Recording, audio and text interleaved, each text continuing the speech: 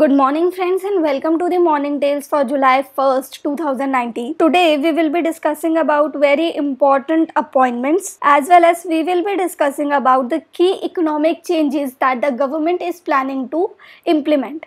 Quite interesting, right? So let's begin our morning tales with this first question, which is very important from exam point of view. So do listen to this question very carefully. Who will head the committee set by government to revise the wholesale price index? Quite important it is. So recently an 18-member committee has been formed by government in order to revise the wholesale price index methodology. Basically the method through which this wholesale price index is computed. And Ramesh Chand, that is option B, has been chosen as the head of this committee. So the answer to this question is option B, that is Ramesh Chand. Now, the other very significant question which arises here is that why is there any need to change the wholesale price index after all? So recently, as we all know, that wholesale price index is calculated on the base year 2011 to 12. So recently government felt that by taking 2011 to 12 as the base year for computing wholesale price index, they would not get a clear picture of real economy.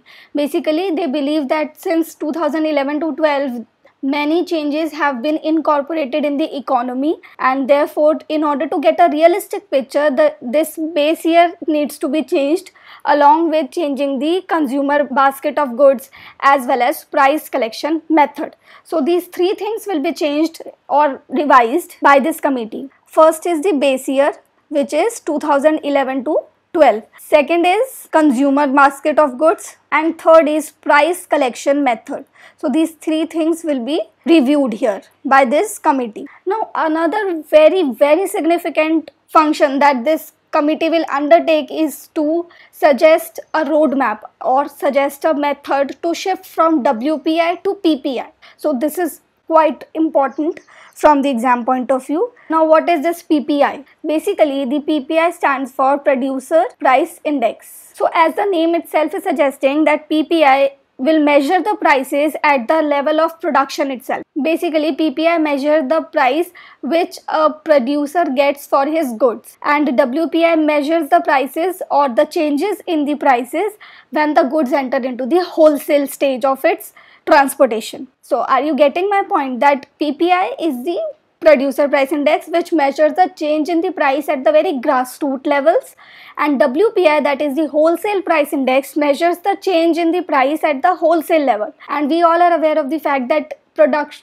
are produced at one place and transported at another place, and in this journey of production to transportation there is the wholesale chain in the middle of it, which contributes a significant portion in increasing the prices of the goods. Apart from this, currently India computes only WPI and CPI, and it is planning to incorporate PPI or rather replace WPI with PPI. And another important fact about this committee is that for processing of reports and recommendation, the nodal office will be DPIIT. DPIIT stands for Department for Promotion of Industry and Internal Training.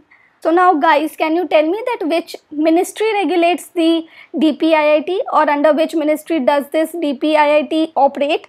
Do mention your answers in the comment section below. Now let's move on to the next question of today, which is which ministry has set up 713 Krishi Vigyan Kendras and 684 Agriculture Technology Management Agencies to use digital technology in rural India to double farmers' income by 2022. Very important from exam point of view that the government is planning to double the farmers' income by the year 2022. And this 2022 is also the year by which Indian government is planning to create a new India. So in the backdrop of the new India vision, this agenda of doubling farmers' income is very important. Now, which ministry has launched the Krishi Vigyan Kendras and Agricultural Technology Management Agencies? There are 5 options: Ministry of Communication, Telecom, Electronics and IT, Agriculture and Farmer Welfare, and Ministry of Home Affairs. So out of these 5 options, it is very evident that the option D, that is Ministry of Agriculture and Farmer Welfare, is the answer to this question. So now the second most important part of this question is that what is the reason behind launching the Krishi Vigyan Kendras? So the reason is that the government will use the technology in rural India to make farmers aware about the technology. So under this initiative only, an interministerial committee has also been set up to suggest strategies to achieve this goal of doubling farmers' income by 2022. Now let's move on to the next question of today. Which state has topped in Niti Aayog's Health States Progressive India Report 2019 in overall performance? So friends, this is a very important report from exam point of view. So do listen to this information very carefully. So now this Niti Aayog's Healthy States Progressive India Report measures the overall performance of a state in terms of health. So now this report has one base year and a reference year, on the basis of which it compares the overall performance of the states. So the base year for this report is the year 2015 to 16 and the reference year is 2017 to 18. So our answer to this question is option D, that is Kerala, which has topped this index. Now this index ranks the states on 23 key indicators for performance. So now in order to understand the report better, let us divide the report into three parts: larger states, smaller states and UTs.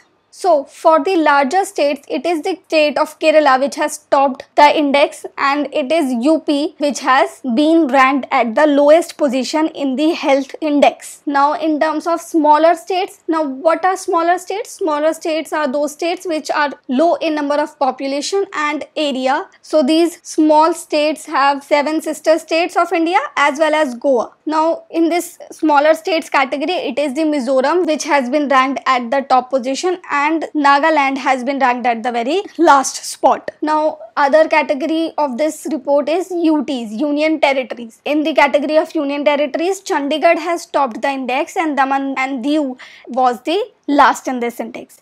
So do remember this index, that which state has ranked the overall index. Now let's move on to the next question. Who has been appointed as the new RAW chief? RAW stands for Research and Analysis Wing, and recently Samant Kumar Goyal has been appointed as its new chief. So do remember this thing because it is a very important appointment. So do remember this thing, that Samant K. Goyal has been appointed as the new RAW chief. Now where is the headquarters of RAW?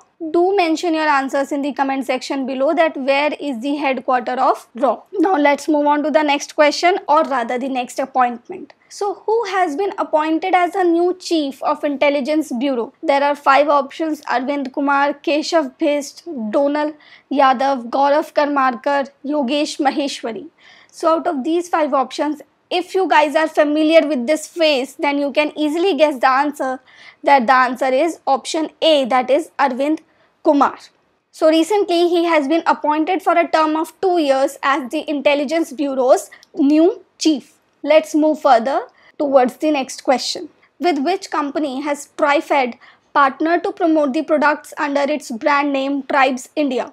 Recently, Ministry of Tribal Affairs has launched a Go Tribes campaign to promote tribal art and craft products. Now, this campaign was organized by TriFed. TriFed is a marketing body of tribal goods under the tribal ministry itself. So, it is a marketing body, and what does TriFed stand for? TriFed stands for Tribal Cooperative Marketing Development Federation of India. TriFed has recently partnered with one of the companies from the options to promote the products of tribal art and craft under its brand name Tribes India. So Tribes India is the brand name of the tribal products which are promoted by TriFed, and recently TriFed had partnered with one of the companies. So which company has TriFed partnered with? The answer to that question is option C, that is Amazon. So Amazon will be selling the products of Tribes India under 2 sections. So the 2 sections will be Tribes of India Heritage Collection and Tribes of India Natural Collection. So it is a factual question that you need to remember. Now let's move on to the last question of today, that is, who among the following has been recently appointed as a member to International Olympic Committee from India? So now guys, it's the comment time, and the the question is for you that you will have to answer in the comment section below. But this appointment is very important. Why? This appointment is important because this person who has been recently elected as a member in International Olympic Committee is the current chief of Indian Olympic Association and FIH. FIH is the International Hockey Organization or the authority which regulates the sport of hockey. Apart from this, with this new appointment in the International Olympic Committee, the IOC now has 105 members in total. Out of these 105 members, 2 members are Indians. One is this personality and second person is Neeta Ambani. So do mention your answers in the comment section below that who has been recently elected to the International Olympic Committee from India. So thank you so much guys for watching our video, and if you have learned anything, do not forget to subscribe to our channel and press the bell icon for all the latest updates. Thank you so much.